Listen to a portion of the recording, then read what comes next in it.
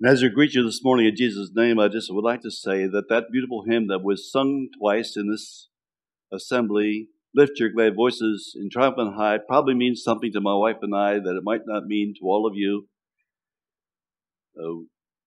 Probably the most meaningful singing of that hymn happened at our son's funeral 7 weeks after we were in Costa Rica.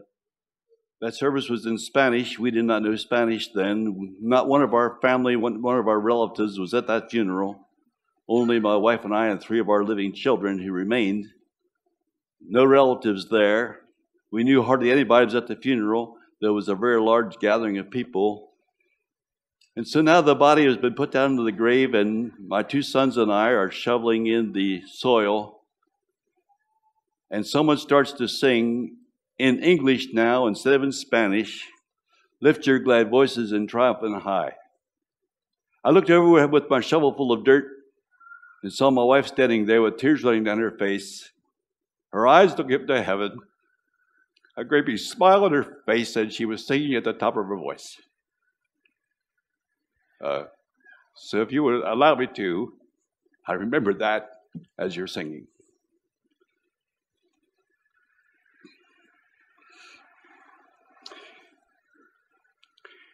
We have heard that the mystery of life includes more than the biological dimension. Life is a gift from God. Christ is our life. He is known to us as the Logos of life. We find that in 1 John 1:1. So we today, even at this weekend gathering for fellowship, can experience spiritual life. Life and light are perhaps alike in this unique way that both of them happen, both of them are available, both of them take place as they are traveling. When light does not move, there is no light at all. And life is what it is for us because it's moving. Maybe I should explain that to you just a little bit. We have felt life moving into us even this weekend. Yes, even through us. And perhaps from us to others. Virtue flowed from Christ, and the hymn says, He healed them.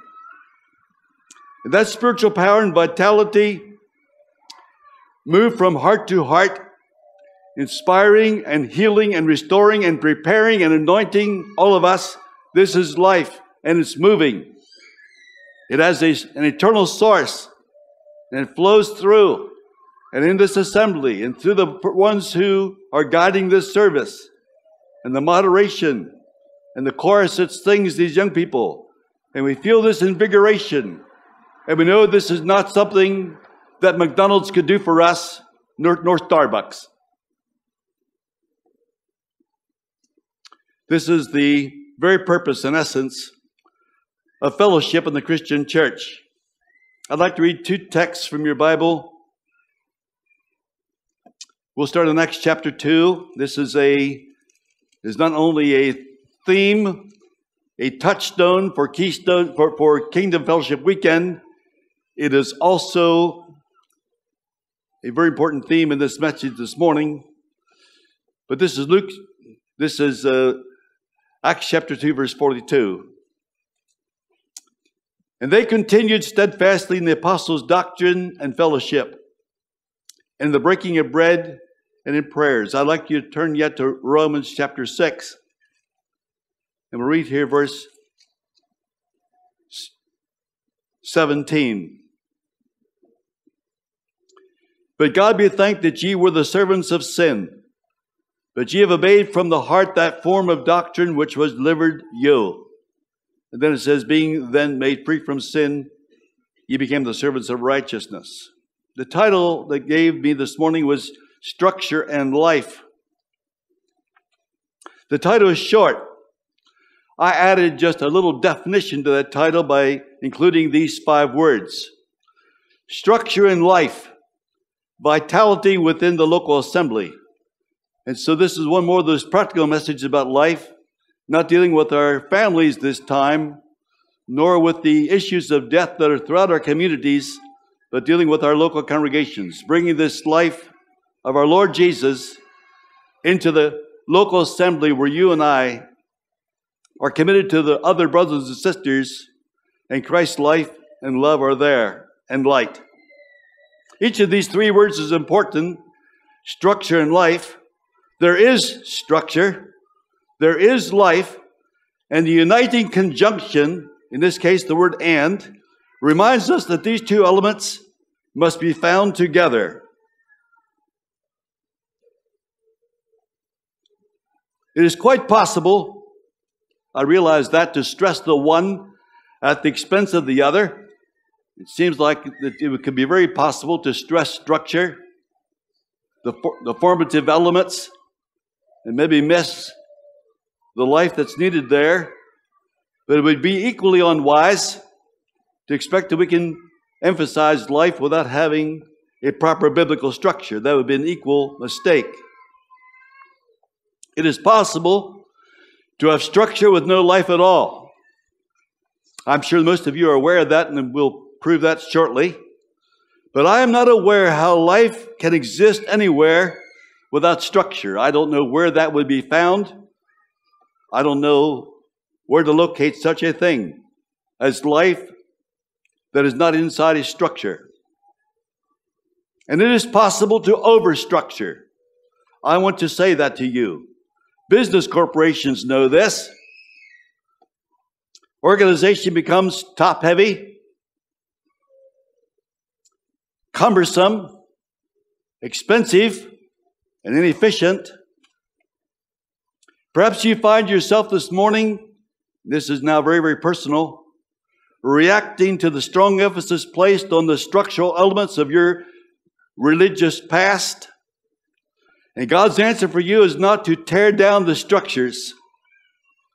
We cannot destroy the foundations of the faith without the danger of losing the faith with it.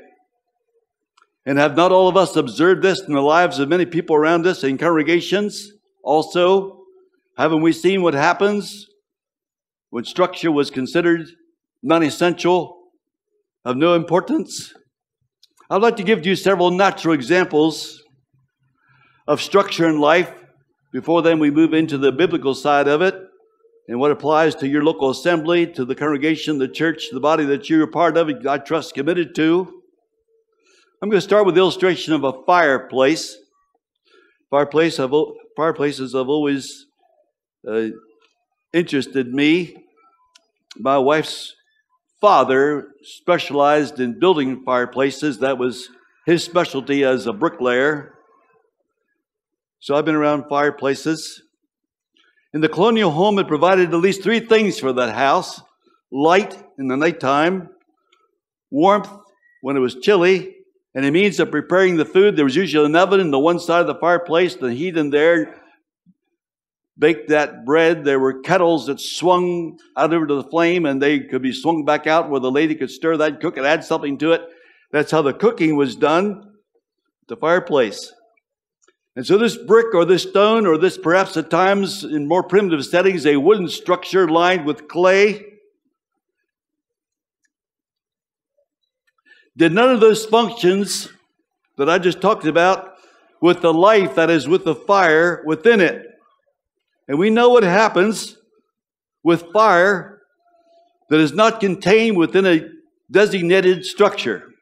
You can go to California and talk to Governor Newsom out there and explain to him what takes place when fire rages across the land and it's not in a contained, structured, prepared place to be burning.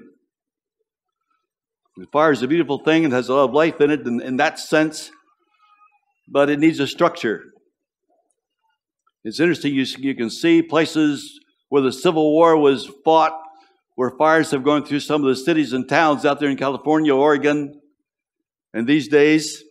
And the only thing she left standing is that brick structure that has a fireplace at the bottom of it. The rest is gone.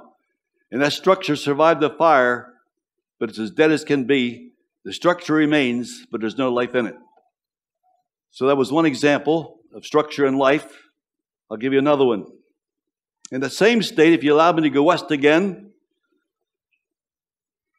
out there, let's find at least one large sequoia tree. It's an imposing structure. These trees are so fascinating. There's a tree out there named Moses. Lightning struck Moses one day, this sequoia tree. The fire started up there in the top because the lightning had burned for 9 days. They tried with helicopters and who knows what else to put that fire out. They could not extinguish that flame. That tree burned for 9 days. There was a lot of fire up there on top of that tree. They couldn't get it out. That tree is still growing today. Fire damage of that time is pretty well healed over. The tree is just going on as if it didn't happen. A lot of structure in a sequoia tree.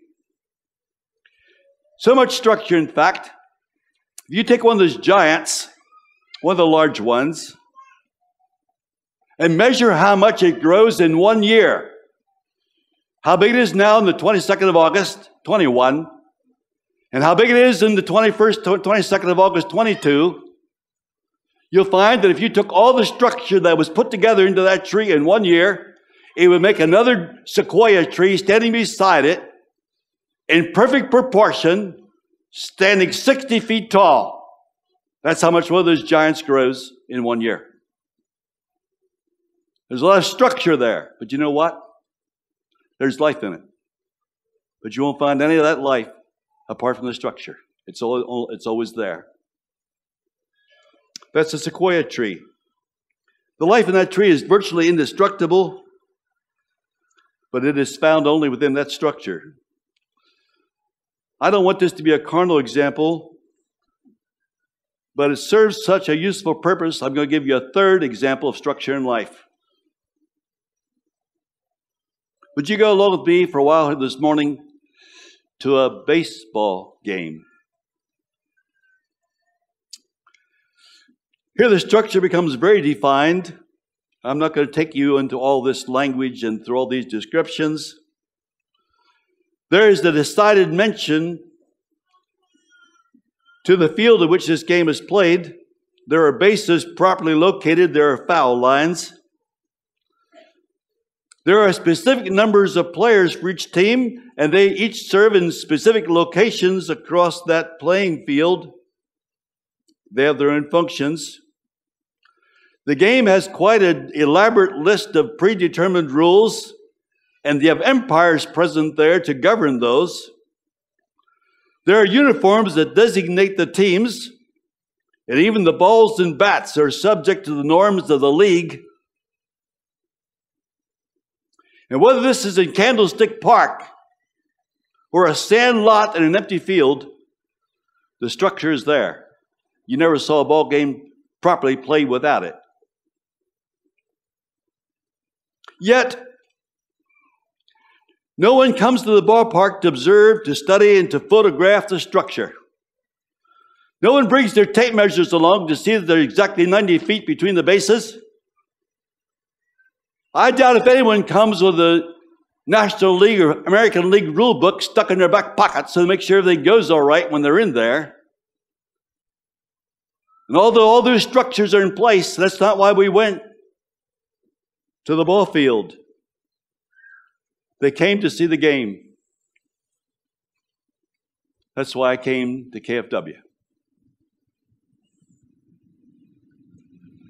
Many of you have expressed to me and to others, to each other, this weekend, your amazement at the effort expanded to organize a function so well planned and efficiently organized as what we've experienced here this weekend.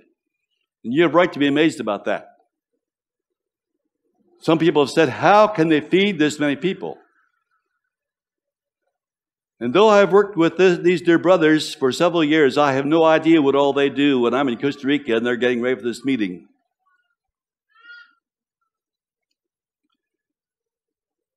The structure of KFW has provided for the blessing so very evident here. Yet not one of you that's here now, inside or outside the tabernacle, has come here in order to film a map that was back here in this corner of this campus that had 35 black pins fastened onto it and 35 red ones. You didn't even know it was there, many of you. And what purpose is it but someone put a tremendous amount of work into that, and it needed to be done.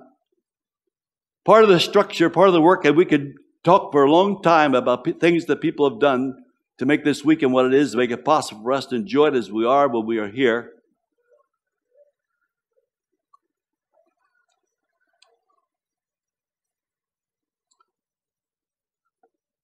You came, I trust I'm going to finish this sentence correctly. You came to be part of the game. Did you notice how I changed that? Or weren't you listening? What did I not say? I did not say that you came to see the game. And I hope I'm right about that. You came to be part of the game. These organized structures are infused with life. And that life has melted my heart this weekend. It has brought tears to my eyes. I cried sometimes because you were crying, and the rest of the time because it's what I needed to do.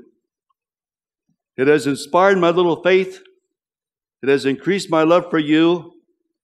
This is life, and that's what life does in the church. And so we're talking about structure in life. I hope this has introduced to you what we're wanting to do here this morning. I need to take you on a journey, and I will try to do this without belaboring any of these points. But I'd like to show you something of the structure that our Lord Jesus has built into His New Testament church. Yes, there is life here, and that life is Himself. He is our life. When I talk about the Church of Jesus Christ, I'm not talking about the meeting house. I'm not talking about this tabernacle that we're in this morning, and the first time I was in here was over 65 years ago, shortly after it was built. I'm not talking about a sanctuary. But the Bible refers to the church as a body. It also refers to the church as a building, built upon the foundation of the apostles and prophets, Jesus Christ Himself being the chief cornerstone, that structure. And this building, fitly framed together, groweth unto a holy temple in the Lord. That's life. That's found in the same verse, by the way, in Ephesians chapter 3. It is the habitation of God by His Spirit. That's life. But it's inside a structure. Can we notice some of the structural elements of the church? Some of the structures of a local assembly. I'd like to do that for you just briefly if you allow me to. And though we could spend a lot of time looking at scriptures and we just cannot do that, I'm going to just let you see these various elements. And we will look at some scripture maybe, but we'll try to move through this. This particular structure here that we're in right now includes in the many things that help facilitate what happens here, it includes a clock up there in front of me. And maybe you can't see it, but I can see it. But it's part of the structure. We'll see how much life we can get into that structure. So we'll work at that. We have noted already in this building, the Church of Jesus Christ, the foundation. From Acts chapter 2 until today, there's a foundation there, and we build upon that. The foundation of the apostles and prophets, I read that to you. From chapter 2, verse 42. When Roland Allen, who was an Episcopal priest, wrote his book titled Missionary Methods, St. Paul's or Ours, he referred to the body of apostolic tradition that Paul delivered to each church that he established on his missionary journeys. Tradition here does not mean archaic, legalistic, pharisaical, leftover ideas that somehow didn't evaporate yet. That's not what tradition means here. Tradition is a very beautiful word in Scripture. We have this word in our Bibles where you do not in English. Tradition here is teaching, as in the Didache of the apostles, the teaching of the apostles. Paul mentions in 1 Corinthians in those 16 chapters, he mentions 5 times things that he presents to all the churches wherever he goes. Now, I have those references written here, and we're not going to look them all up, but it's in chapter 4, it's in chapter 7, it's chapter 11, it's chapter 14, it's in chapter 16, where he says that these things I teach everywhere. That's the tradition of the apostles. That is very, very foundational to the order of a Christian church. And when Roland Allen attempted to make a list of those teachings that Paul took with him and the other apostles to the churches they established, it's very interesting that this Episcopalian included the Christian woman's veiling in that list. And it is interesting that in chapter 16, at the end of that discussion, when Brother Paul is finished presenting that teaching to the Corinthian church, he says that what he's doing here is saying here to this Corinthian church he does in all the churches. So Roland Allen was right about that. That'd be along with baptism, the Lord's Supper, and many other things that were taken from church to church, including some thoughts about the gatherings of the saints. These are vital and necessary and purposeful things, full of meaning. And their structure here, yet again, as we've used the phrase, they are infused with life. But that's not the only structure we have. The congregation has chosen servants, elders, deacons, perhaps evangelists. There may be other ways to designate these servants of the Lord and his body. So there are ministers and or pastors. And not all churches use exactly the same organizational structure when it comes to the servant body of the church. And I think there's probably some room for variation there. I just came from a congregation a little over a week ago here in the States where their structure is a little bit different from what we have in Costa Rica. Their structure might be better than ours. I appreciate what they're doing there. Yet we know that having a bishop in the church, though that is part of designated structure in Scripture, does not guarantee life in a church. You know, Diotrephes may still love to have the preeminence. There's no spiritual life there, if that's the way things are. At least the spiritual life is not coming from him.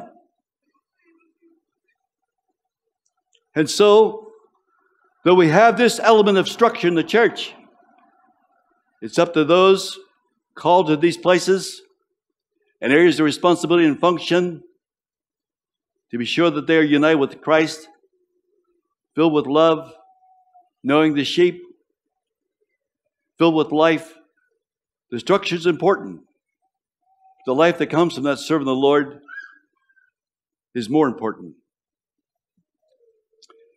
We have mentioned some of the brotherhood symbols that the Bible gives to us, that Christ gives to us, that the Holy Spirit is inspired to put into and build into the structure of our local assemblies and our church life, as we call it.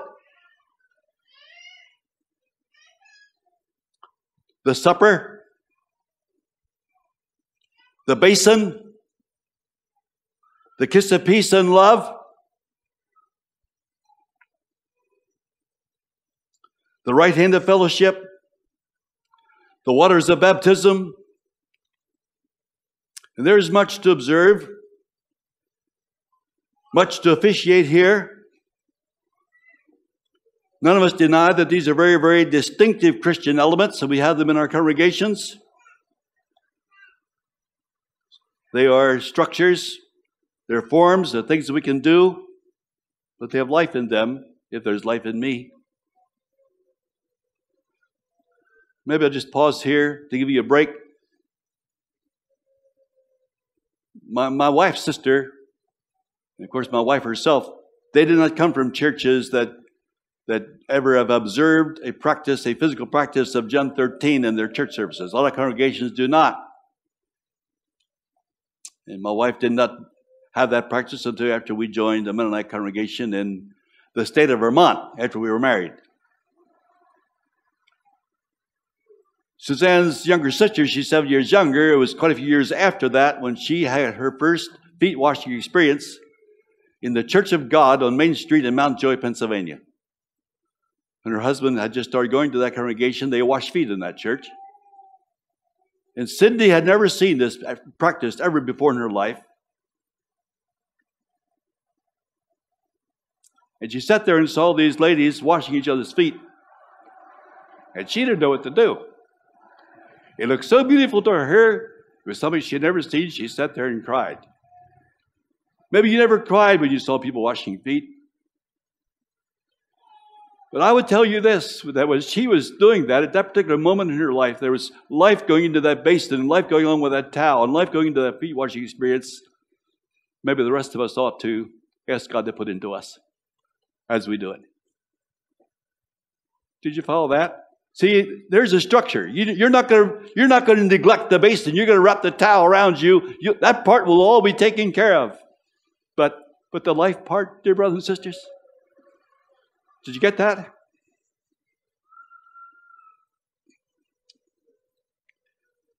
The apostolic tradition going on here to more structure in the church.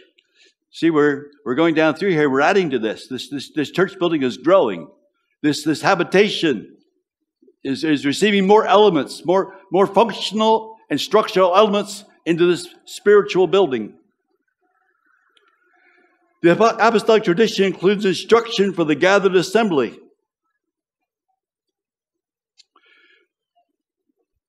We saw that even in our text that we read.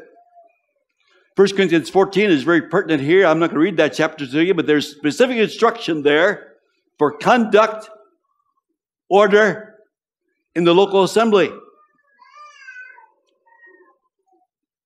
And there's quite a variation in singing. And in the music that we use, from one country to another, from one geographic location to another, from one climate area to another, songs change. Music is different from one place to another.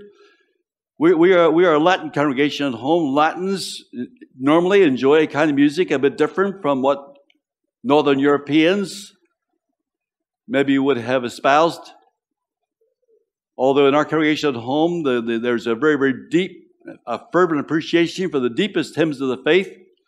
And they are probably selected the most often in our congregation. We have some very, very deep and meaningful and moving hymns in our Spanish language. And they also sing some of those choruses by memory that are a bit more lilting and a bit more repetitive. And maybe Suzanne and I just have to surrender a little bit of preference when we join in with some of that.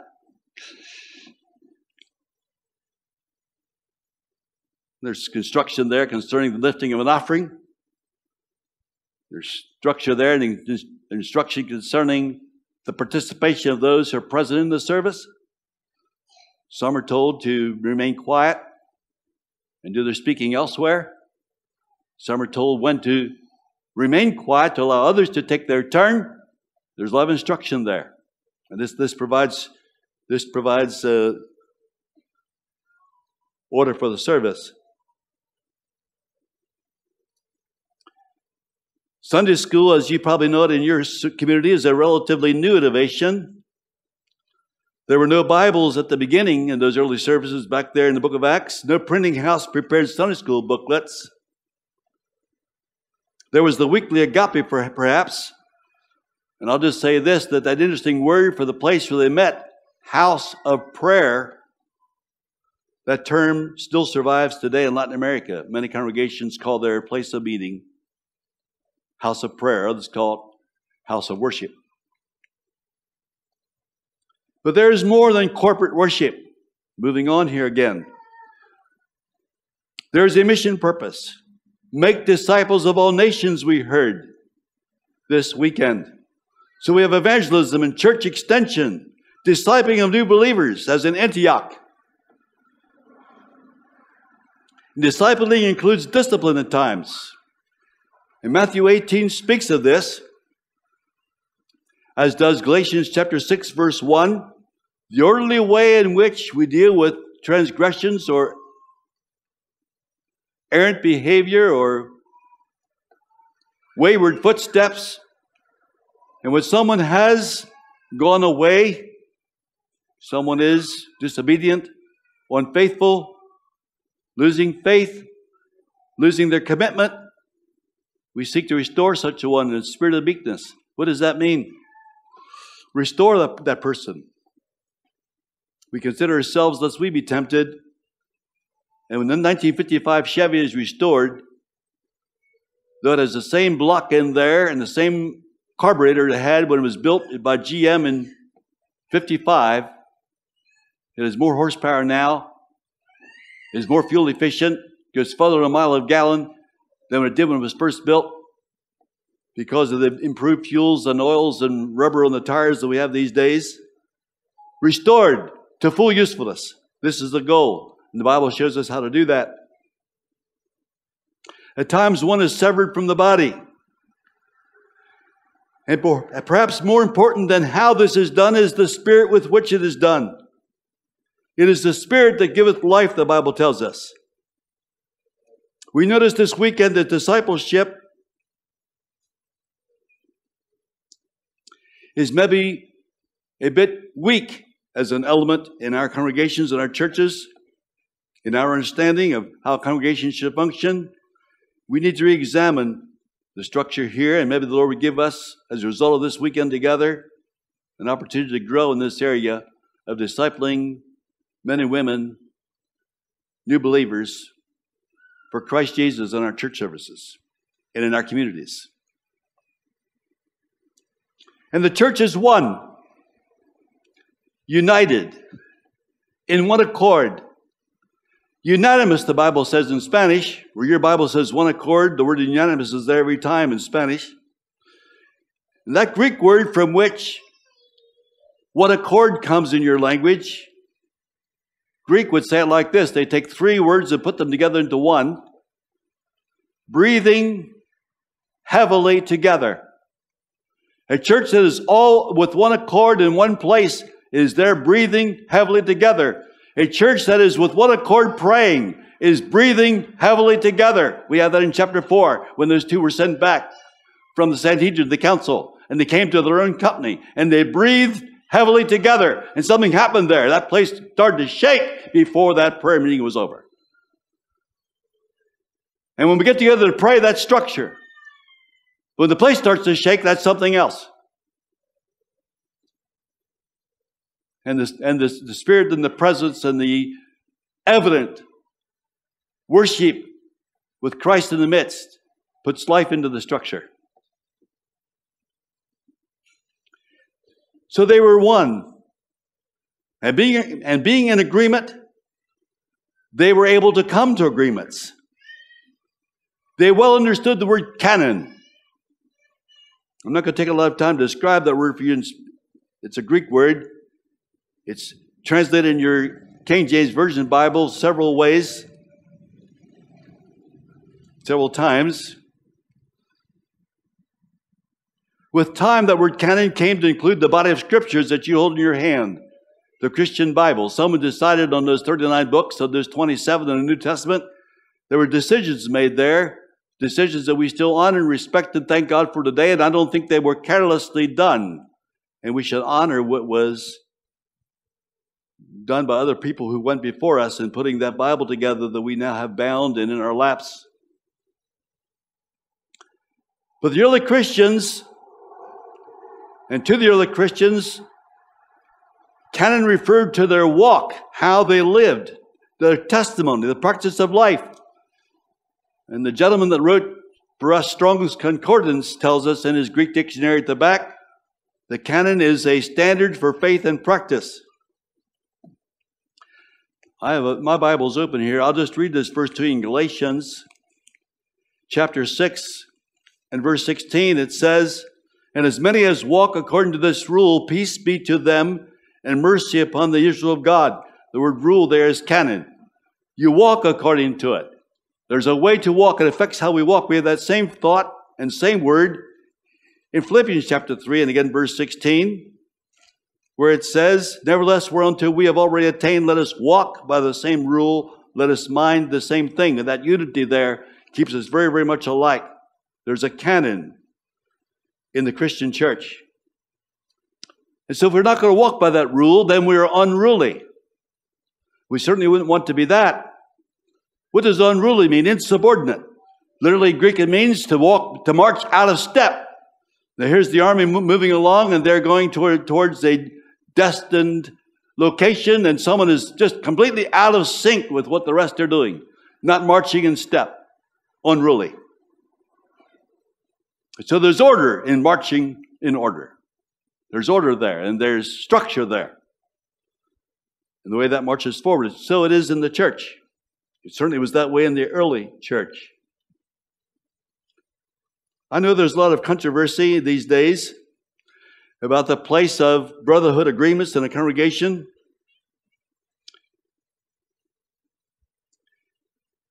I'm going to just say a brief word about that. Too many congregations have a procedure for making decisions, but do not know how to come to agreement. I don't know if you understood that sentence or if you even heard it. They know how to vote, but they do not know how to come to consensus. And that is why, though they've decided things and they're moving forward with the decisions they made, there's disunity in the congregation and lack of peace.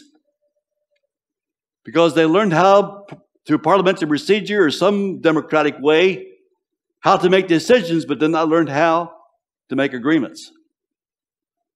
Still have disagreed people when it's all over. They have not learned how to follow after the things which make for peace and the things wherewith one may edify another. What our Bible calls ordinances, in one reference, your Bible calls that decrees for to keep. Would you go to Acts 15? I want to show you that. And we'll just briefly notice a couple of things here.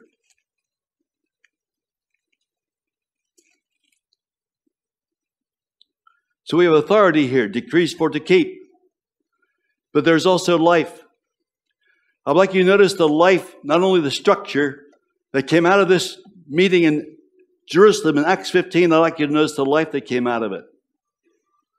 Would you allow me to read from verses 25 through 28 in this chapter? It seemed good unto us. That's more than just a vote. That's more than just a decision. It seemed good unto us, being assembled with one accord. We were assembled, breathing heavily together with a difficult thing we had to work on. And our hearts were just like that team of horses, breathing heavily together, all in the harness, hauling that big load up the hill. To send chosen men unto you, with our beloved Barnabas and Paul, men that have hazarded their lives for the name of our Lord Jesus Christ. We have sent therefore Judas and Silas, who shall also tell you the same things by mouth. For it seemed good to the Holy Ghost and to us. And then it gives here this instruction that they had prepared to send out to those Gentile churches. I want to show you the life that was in those decisions, the life that was in those agreements, the life that were in those decrees for to keep. Would you look at verse 29? So we're going to abstain from meats here, offered to idols, and from blood, and from things strangled, and from fornication, which is a wise thing to do, of course. From which, if ye keep yourselves, look what this says, ye shall do well. Fare ye well. So it seemed good to them. There's certainly life there. And to the Holy Ghost. Someone besides just James, the brother of Jesus, is in charge of this meeting. There's a Holy Spirit here giving direction. You should do well. You will find approval and acceptance. This is the right thing to do. Do it together. Verse 31 says that when they received this word and had it read to them, they rejoiced for the consolation. Should be hard for you to imagine the blessing that would have been for those churches. To know that now it was unclear, but now it's clear. It was undefined, now we know. We didn't know how it was supposed to be, but now we can understand that we can do it together. They rejoice for the consolation. In chapter 16, verse 5, it says, and so were the churches established in the faith. I'd love to be a place like that. There's power there. There's life there. That's not just structure. Yes, these decisions, yes, these four or so points, that look structural there. And maybe in your time and place where you live, those items would look a bit different from what they looked here, but they met the needs that there were and solved the problem that they faced. But look at the result in verse 5. They were established in the faith, and that's not all, and increased in number daily. There's life here. So I don't want you to look disparagingly upon the agreements of a congregation. You sought the face of the Lord. You looked at Scripture. You wanted God's will to be done. You realized that there are issues here that you need to address. They're God's newly risen up. You want to maintain peace in the brotherhood. You want to make sure you're honoring the conscience of the assembled body. You want to be sure that you're willing to surrender your thought for that of another and your preference. You can yield it to somebody else. There's life here. And we come to some decisions, but look at these holy consequences, these spiritual results in the church. And then there is a functioning brotherhood. There's a method for reaching the consensus. There's a method for choosing the servants. There's a method for extending the witness, for solving problems, for receiving new disciples into the body. There's a method used. There's a way to relate to sister congregations. We see all of this in the New Testament model, especially in the one in Antioch. And as it's been mentioned several times in this meeting, and I want to refer to it again, and we've read it here in this passage. In Antioch, the Holy Spirit of God was a vital part of that church. It would never have worked without it. Starting in the very beginning, when the apostles of Jerusalem sent Barnabas to Antioch, when they heard about these converts among the Gentiles over there. And so these Jewish apostles stayed where they were, and they sent Barnabas. He was a Jew too, but they sent him over there. And the Bible says this about Barnabas: he was filled with the Holy Ghost. That would be the right man to send to a church like that. After he was there for a while, brought Paul down there, assembled a church for a year, taught the people from what little bit of Scripture they had and their knowledge they had from the apostles of the life of Christ. And I don't know if Barnabas ever saw Jesus. He meets all the qualifications for a deacon. He was not chosen among this, he was not chosen when they looked for another apostle. It might be that he was not there with the other 11 as they ministered and lived with Jesus. He was not chosen either as a deacon when the 7 were chosen, though he met those qualifications. But we have the Holy Ghost there. And after this work was done, this church became established, and the neighbors around looked at this new formed body. They said, these people are Christians. And they called them that. That's quite a name to be called by your neighbors. And then the Holy Spirit, through a prophet, stood up and said, there's going to be a great dearth. There's going to be a problem in Jerusalem. Maybe we should do something about that. And everyone with one mind agreed to do something. Let's send some funds over there. It was the Holy Spirit again in that same church in Antioch that said, separate me, Barnabas and Saul, for the work whereto I've called them. And then it says they laid hands on them and prayed with them, and they were sent forth by the Holy Spirit. It's from this same church that the idea came from, to go to Jerusalem and solve this problem about the Judaizing influence of circumcising the Gentile believers. And when they got to Jerusalem and met with the church, with the elders and with the apostles concerning this matter, then we read these words that you heard this morning. It seemed good to the Holy Ghost and to us. That's a vital model right there, and you see a lot of structure, what we've covered this morning, but there's life there. And I close then with these words. There's abundant life in this structure. It is not a valley of dry bones, nor a collection of restored bodies with no breath in them, like Ezekiel saw in chapter 37. Prophesy to the wind. Breathe on me, breath of God. Did you hear that already this morning? Did you sing it? I think of the newly erected tabernacle that we have at the end of the book of Exodus. You may turn to chapter 40.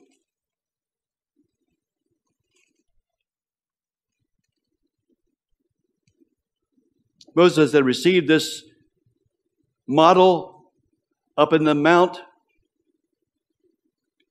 He obeyed the Lord, built this with the help of very skilled artisans. The Bible says in verse 33, of the last chapter of Exodus that Moses finished the work. And now I want to read at verse 34.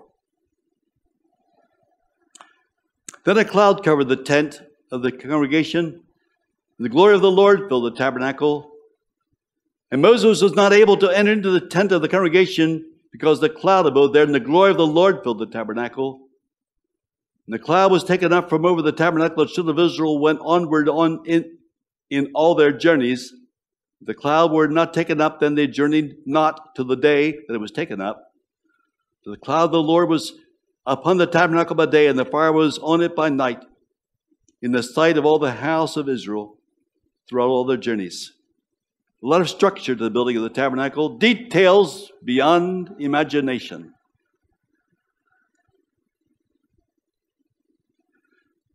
But it needed to be filled with life, as you and I also need to be, and so do our congregations at home. Listen to these words. After Jesus gave 4 steps to take to restore a brother who was taken in a trespass or a fault, he added these words at the end of that instruction, Matthew 18. Verily I say unto you, whatsoever you shall bind on earth shall be bound in heaven, and whatsoever you shall loose on earth shall be loosed in heaven. Again I say unto you that if 2 of you shall agree on earth as touching anything that they shall ask, it shall be done for them of my Father which is in heaven. For where 2 or 3 are gathered together in my name, there am I in the midst of them. That brings a lot of life into the structure. Why is it alive? Why is this just not dead works? Why is this not simply empty tradition? Why are these things that we're doing filled with joy and blessing? Why is it working so well in some congregations? And it's interesting to me to notice that I've observed congregations with a more defined position of structure than what others have, and yet more unity and more souls coming into those congregations from an unconverted background than in places where it seems like, things kind of accommodate. And why is that? Well, there's several reasons, and with these I close. We are volunteers. If any man will come after me. In Costa Rica, none of our people have to do it. The only members we have in our congregation is the ones that wanted to do it. They wanted to be allowed to do it. They're glad they can do it. They want to be part of it. And whatever it takes to do that, that's what they want to do. The Bible says of the rest, there's no man joined himself unto them, but the people magnified them. And so there were those who were, and those who were not, and those who were committed, and those who were not, and those who were volunteers, and those who were not. It was clearly defined and understood there. It still is today. So we were committed. It says they continued steadfastly in the apostle doctrine and fellowship, breaking of bread and the prayers.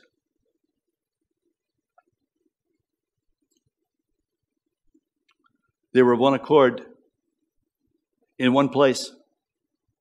Then Jesus said, by this shall all men know that ye are my disciples, if ye love one another as I have loved you.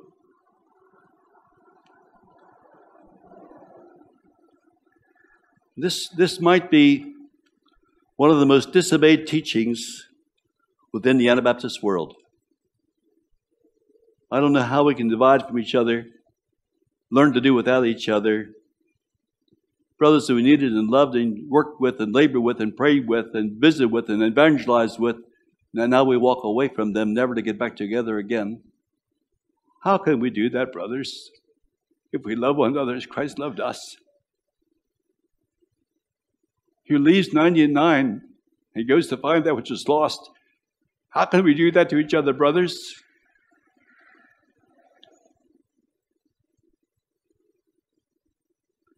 And we're filled with that same Spirit of God, that same Spirit of life, that same Spirit that's within the Son is now sent forth into our hearts by the Holy Spirit which He has given us.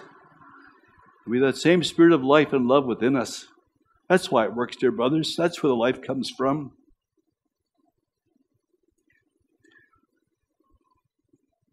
We do not love in word, but in deed and in truth.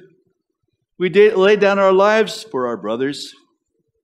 We are willing to submit, to consider the conscience of another, to weep with those who weep, to bear one another's burdens and thus fulfill the law of Christ. With one heart and one voice, we glorify God. We worship the Lord in the beauty of holiness. The light shines before men, and they see those works in that life, and they know that we have been with Jesus. We have fallen into the ground and died, so we don't abide alone, but life comes forth, and with it much fruit. And the life of Jesus is evident and manifest in this mortal flesh.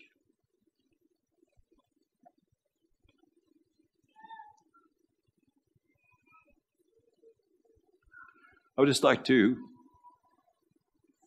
invite the Holy Spirit of God to come upon this assembly, to fill this place. That everyone that's here would know that Christ is here, that God is here, the Spirit of God is here.